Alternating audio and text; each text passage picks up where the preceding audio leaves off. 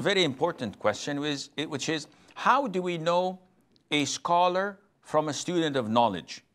And I'm not sure if this is his actual question, because it might be, how do we know that this particular scholar is a trusted scholar? There are so many people around us that have the title of scholars, and we see people rising and falling. We see people, we used to point at them and say, MashaAllah, they are the best of scholars of Islam, there's this and there's that. And subhanallah, may Allah keep us all steadfast on the sunnah, on the truth, on the straight path. After a few years, they flip, they change their colors, they change their aqeedah, their manhaj, they reject the sunnah. They reject the manhaj of Ahl Sunnah wal Jama'ah. So if this is what Dhul Kifl's question is about, this is more difficult than the other one. How to differentiate between a scholar and a student of knowledge?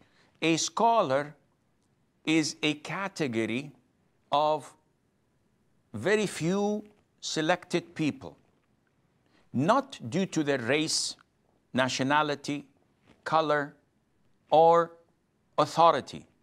It is due to their knowledge. So these people are knowledgeable in Arabic and its sciences. They're knowledgeable in Quran and the tafsir and the abrogated from what is not.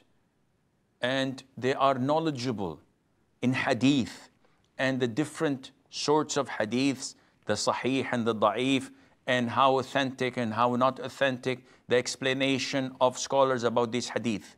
They are knowledgeable in fiqh, and they are knowledgeable in usul al-fiqh, among other bits and pieces here and there of knowledge.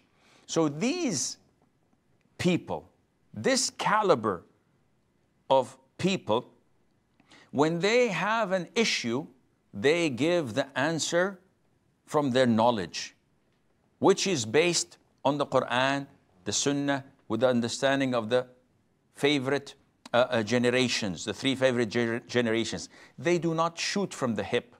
They do not bring something none of the previous predecessors have thought of. Rather, they follow and they give us their ijtihad. These are the scholars. The students of knowledge are greater in number than the scholars. They have bits and pieces of what scholars have, but they don't have the power to come up with an opinion of their own.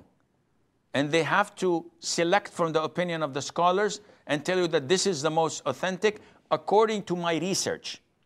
So they bring you the different opinions of scholars and they select one, not due to their whims and desires, rather to their intellect, to their knowledge of the Quran and the Sunnah, and due to their research, and they come up with a conclusion.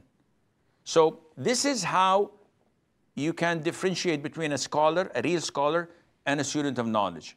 So when people look at me or other da'is and they say, oh, they are scholars of Islam, this is wrong. We are not scholars of Islam. We are students of knowledge. We are preachers. We convey to the masses what we've learned from the real scholars and backing it up with the Quran, the Sunnah, and explaining it to the masses. This is why they consider us as scholars, but we are not scholars. Now, how to know which one is to be trusted or not, this is a different issue. We have to look at the conduct of the scholar or the student of knowledge. We have to look at those who praised such a scholar or a student of knowledge, because appearing on your TV screens does not make a person a scholar. It makes him a lucky person. He got a chance to come and address you. But you have to scrutinize a person. So if you see someone free mixing with women, flirting with women, listening to music, doesn't have a clear path or manhaj when it comes to aqeedah. Everything is okay. It's a cocktail. Let's go ahead and do it. This is not someone you should follow. If you see someone who does not have consistency, so 10 years ago, he was calling to the manhaj of Ahl Sunnah wal Jama'ah and the aqeedah of Salaf al-Salih, and he flipped. He changed to the dark side, as they say. And he is no longer promoting the manhaj of the Salaf, and he thinks that he is better version and more knowledgeable. Or he's introducing bid'ah, or he's collaborating with the people of bid'ah.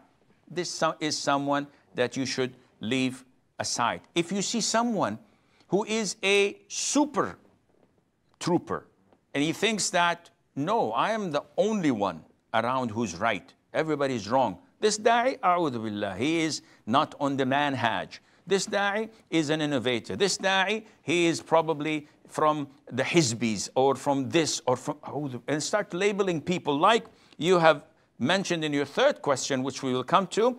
Then again, this is bad news, and Allah knows best.